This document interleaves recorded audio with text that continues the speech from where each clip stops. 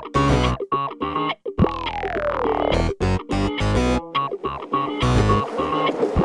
I'm Stuart Thomas, I'm here at Roller City, and I'm going to teach you how to roller skate. So we're going to show you how to skate backwards. With your basic steps, you're going to start with the snake. Toes in, heels out. Push your heels out and back in. Heels out, back in. Once you've got this motion going, you can then lean, which will take you around corners and obstacles. Try practicing it both ways as well, because you're going to need to change directions whichever way you go. Once you've got this motion going, you can then start to lift your feet up when you go around corners. It will make you cut corners better and faster. So as you're going on an inside circle, you can lift this foot up, bring it into the middle, and then back out.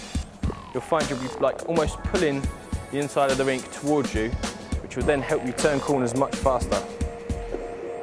Once you've got this, you can then do the same but push out, going the opposite way.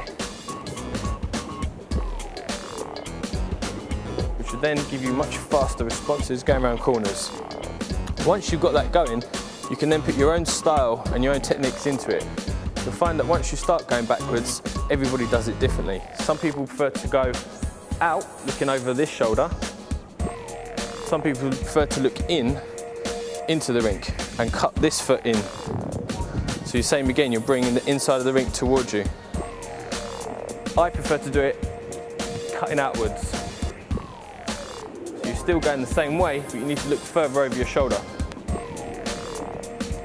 But whatever you find is easier, it's always best to practice what you prefer doing. Same with going the opposite way round. You can pull the rink in towards you, or you can cut outwards. Preferably, I prefer to cut inwards. Going in a straight line, you can then shift your weight between both feet.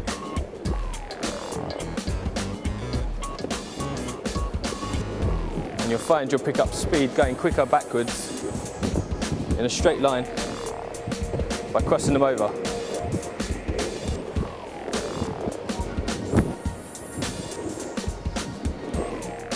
And that's the basic principle of skating backwards.